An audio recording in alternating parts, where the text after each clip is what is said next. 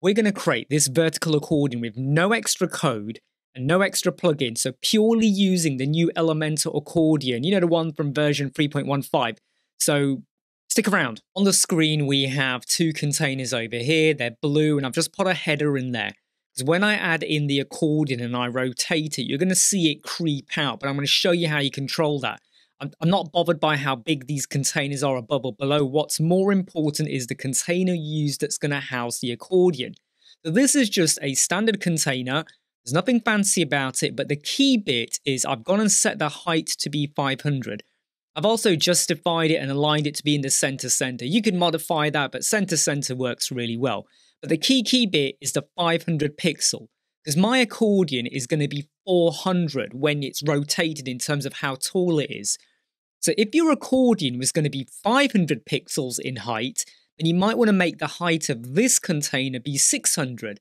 So I've got 50-50 padding up and below it. Inside of here, we're just going to go and drop in the accordion. There we go. And it's basically how you would normally expect it to be. Now, what I am going to do is very quickly into here, I'm going to drop in a container into item number 1. And I'm also going to ensure that everything is kind of zeroed out at the moment in terms of the padding inside of there, because I want to be very, very precise. And into here, I'm actually going to go and drop in a background image, because I want to show you what happens to the contents as you start to rotate, because it's going to do something you least expect. But don't forget, everything we're going to do here is with zero code, all right? No CSS or any JavaScripting or anything like that. Let's go pick a background image. Now let's sort out the size of the actual accordion. So let me just open up my navigator over here. Let's go to accordion, go to the advanced tab, go to width, set that to be custom, and I'm going to put it as a pixel, and I'm going to say set that to be 400. Because that is how tall it will be when it's rotated. Remember, we're rotating everything over here. Now I'm going to go to my container that sits inside of here.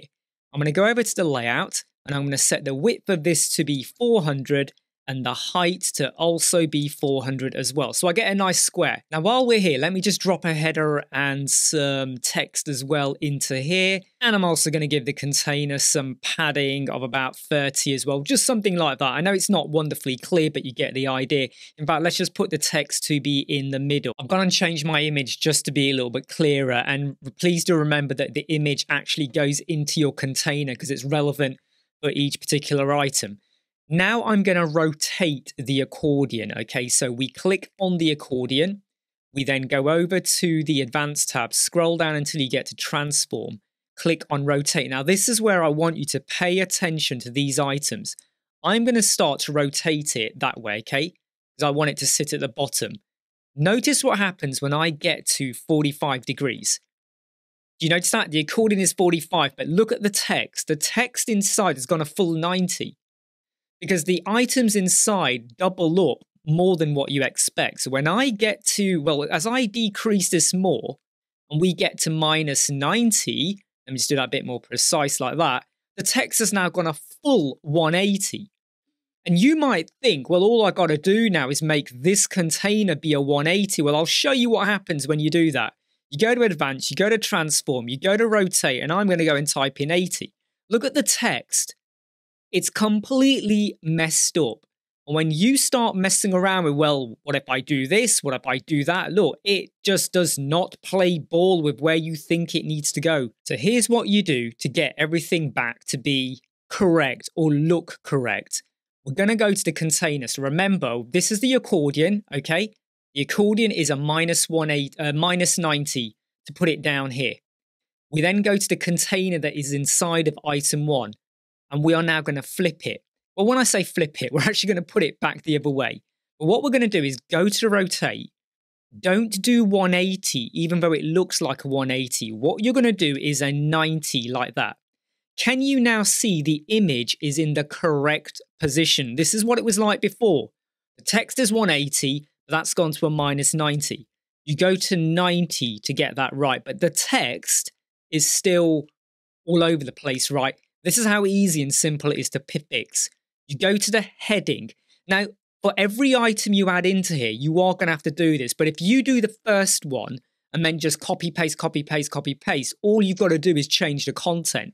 for every item that's in here, button, text, header, subheader, whatever you've got, you go to the Advanced tab, you go to Transform, you go to Rotate. You do not type in 90, 180, minus 90. No, you type in 0. That's literally it. You go to the text editor, you go to Transform, you go to Rotate, you set that to be 0. Let me just show you that if you were to go and drop in a button now, the button will look like that. There's the button. You go to the button, you go to Advanced tab, you go to Transform, you go to Rotate, and you change that to be 0. And it is now going to behave exactly as you expect.